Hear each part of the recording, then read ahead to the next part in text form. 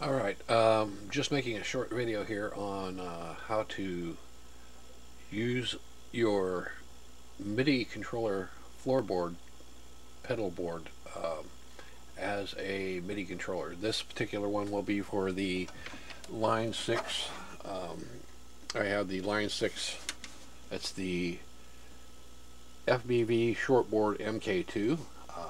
LINE6 puts out. It's a USB controlled. So you can just simply plug a USB cable into it, and from there you would use the LINE6 FBV program, LINE6 FBV edit program, which you can download from LINE6 if you have this unit. That will let you assign the buttons to toggle, momentary, just configure your buttons how you need them to be, what kind of MIDI commands they're going to put out when you press them. So let's go ahead and get into this. I'm going to switch over to screen where I can share with you not only me but the controller board and bias effects software. So just 1 second here, we'll fade this over, and I'm going to open up bias effects. Boom. So now we got bias effects open. Poof. We'll open them up here. Boom. Maybe.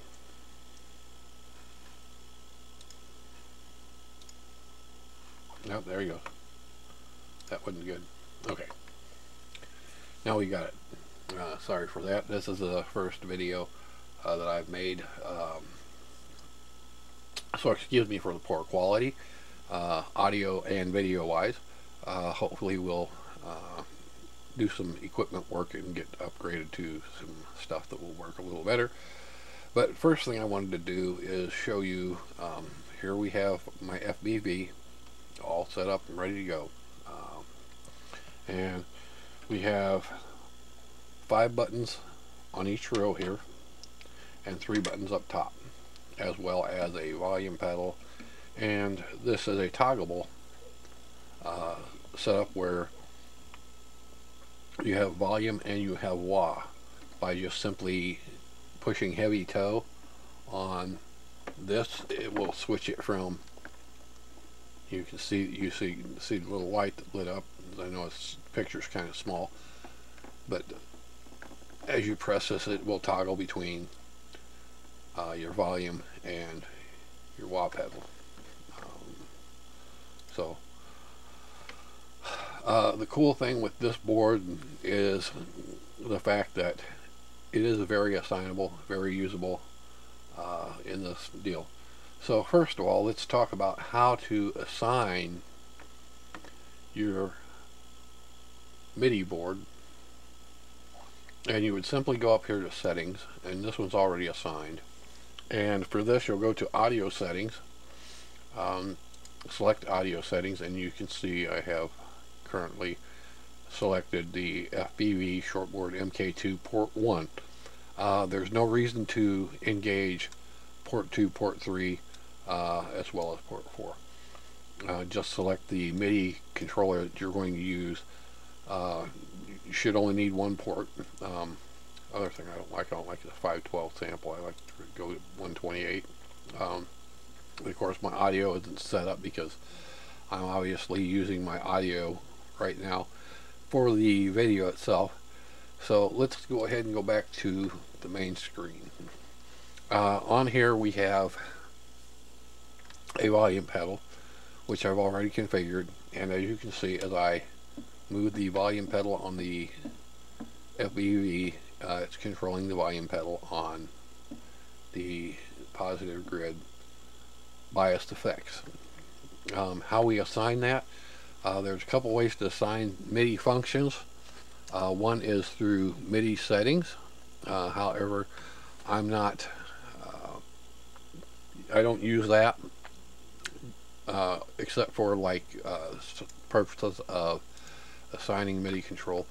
If you're going to use like a utility, which would be your tuners and stuff like that, you can also set up functions for your looper to record playback, replay, undo, or clear. So, I mean, literally, there's 5 sections there you could work with if you wanted to. However, I don't do that.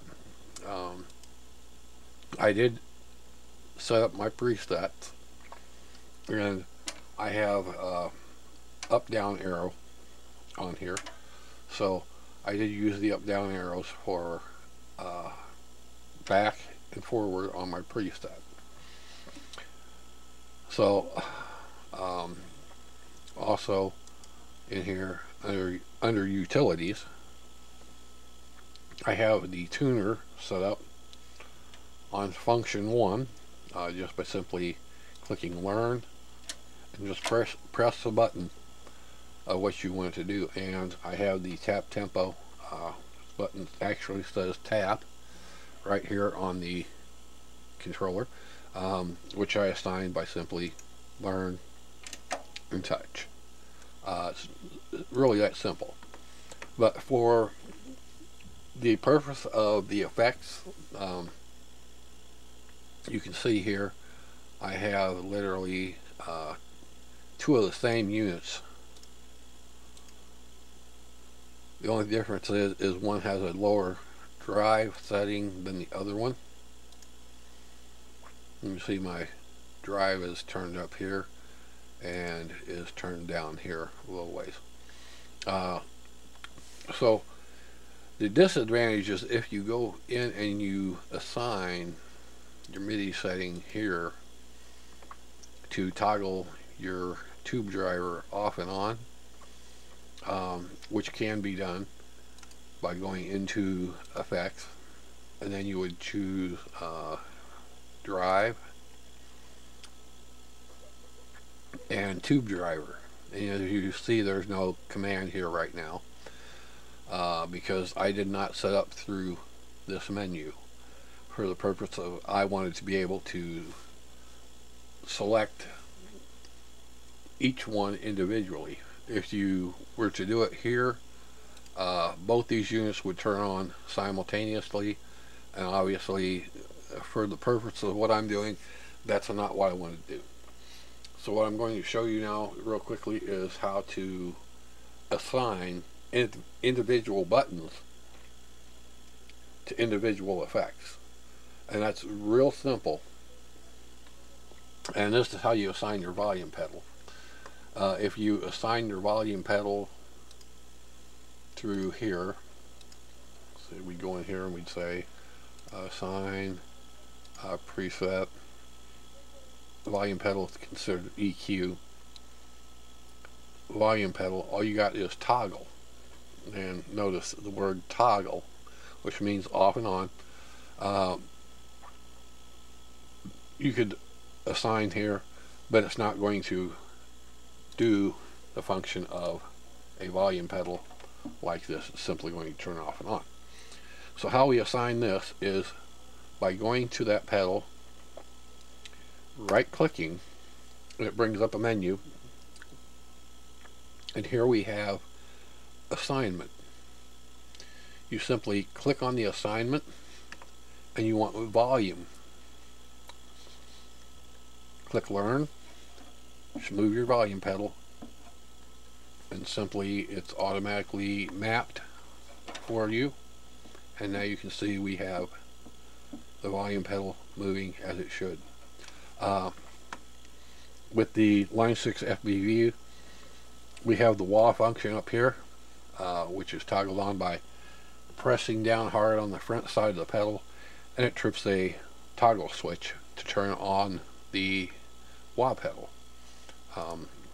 which we've already done just by simply pressing down really hard, toggling over to that, and same deal, you know, right click, assignment, and learn, click, push down real hard, boom, all of a sudden you're there.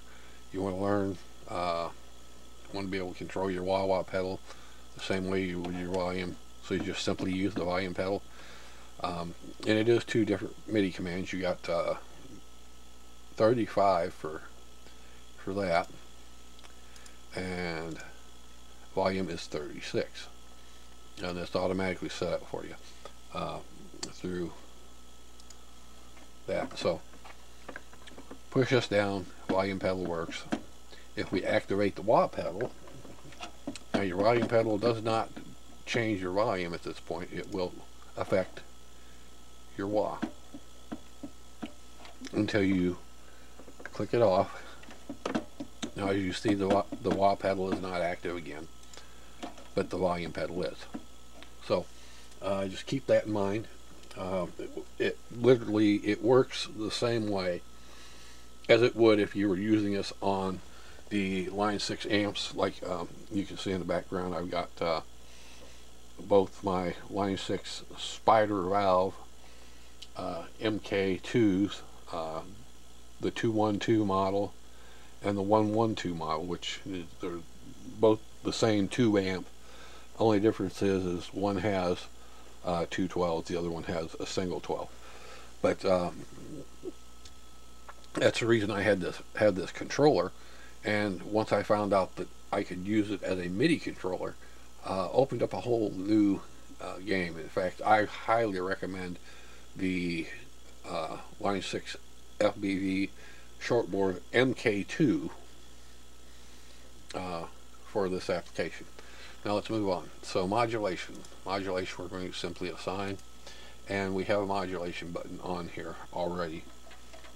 So we just simply learn, click, and you're going to do this for all your effects, and you can individualize them. Now what we see here is on the screen, the modulation is now on, but the light is off on the pedal board. And this is where you have to configure a little bit. And I default set, where I save my programs, I generally have everything off, which you simply toggle by clicking this green button here. Now if I hit the modulation button here, it will toggle that on, and we'll turn the light on to let me know that the modulation is, that my chorus is turned on. Addressing the having 2 of the effects pedals that are the same, this is where this comes in handy, because you can simply go to the assignment, toggle, press the button, and now that one, even though we have 2 of the same kind, is now addressed to specifically this button right here, and it does not toggle the second one. We go over here, same thing, and we're going to assign this to like the second button, so my 2 drives are right next to each other.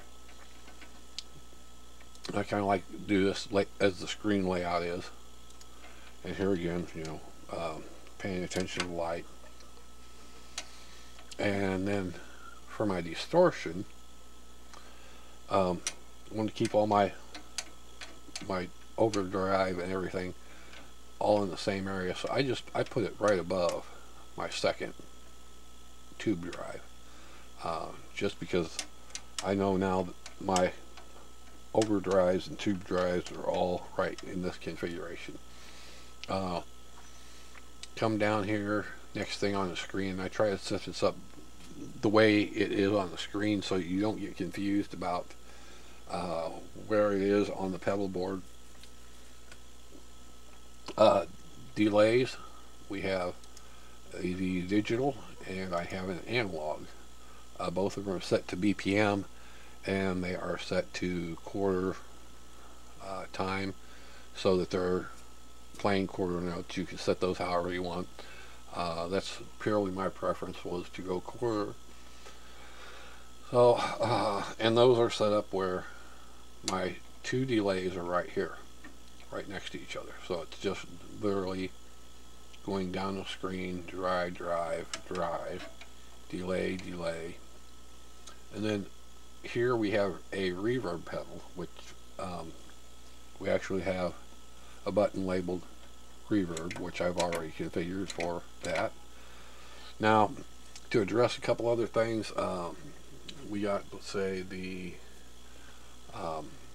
tap tempo and your tuner, because everybody needs a tuner, and you don't want to have to reach over your computer to do tuning. So simply by going in here to the MIDI settings, you can go to control assignment, go to your utility, and you can have your tuner. And in this case, I put it on function 1, so I just simply learn, push function 1, and tap tempo. LINE6 has a tap button. Just simply learn, hit that button, you're good to go. Now, up here, you'll notice as I tap this button, it will respond to the taps. And then over here, we have your patches. I have one set up specifically for acoustic guitar, electric guitar, and bass guitar. So I have all my guitars covered. And I have separate little areas for them. So if I'm playing electric guitar, I can go in and I can toggle my patches however I want, you know. And if to do that, I simply went in here, went to the MIDI settings, MIDI assignment, and then went to the presets. Now presets is going to be where you can go bank up, down, preset up, down. I didn't do banks because you know, I'm not going to be switching guitars. If I'm playing electric, I'm going to play electric. However, if I find a need for that in the future, I will set that up, but as of right now, I don't need it. So I guess pretty much so. Up, down arrow on the board. Down arrow, I configured it as preset minus, and the up arrow is preset plus. So literally, I have control over everything on this. And you can see if I go down, I change over to a different setting.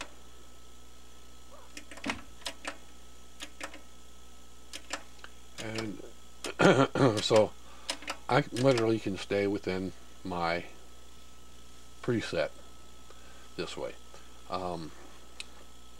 Once you got things set up the way you want, simply come in here and save as new, unless you already got something set up that you like, that you want to use. Then just overwrite either way and place it where you want it. So simply, that's as easy as it really is. Hopefully you'll find this video works out well for you.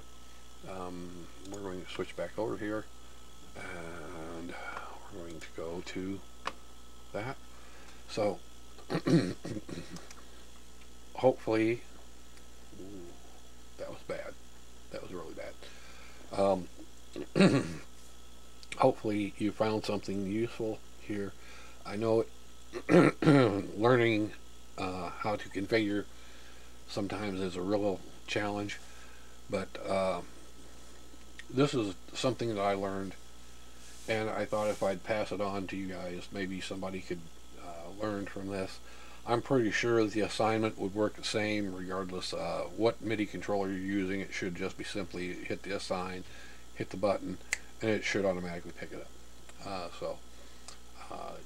If you like this video, please leave a comment. I know it's a lengthy video. We're going on about 20 minutes. But leave a comment, maybe suggestions. However, I said, like, this is the first video, so be patient. Hopefully more videos to come on bias effects and just music stuff in general. So thank you for watching, and hopefully we'll get some more videos uploaded for you guys to watch.